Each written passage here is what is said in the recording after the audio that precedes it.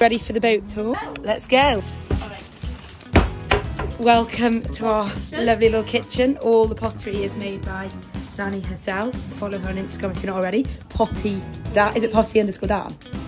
Yeah, there we go. There we go.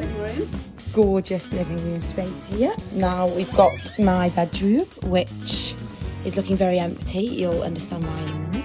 Got a big apple, an American flag, and the brief history of America. All will be explained at the end of the video. We have got a washing machine. Let's go. Our gorgeous bathroom, which is beautiful, very spacious. A makeshift door. And Danny's room, you've got the lovely, massive, huge room. Yeah, septic tank is under there.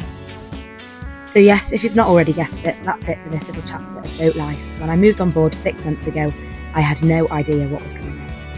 But somehow, because of my slight obsession with buildings, I've ended up with a Fulbright scholarship to do my 2-year Masters at Parsons School of Design, New York City. And in 3 weeks' time, I'll be going from barge to Brooklyn. This time, I'll be living on land, sailing our home across the Atlantic, and rocking up on the Hudson isn't really a viable option. So I genuinely want to say thank you so much for following along so far and the community I've built on here. Mainly mums and grandmas who love boats and buildings as much as I do. But I really am hoping to prove to you all architecture is so much more than just drawing buildings, as it affects the way we move, live, travel and experience life.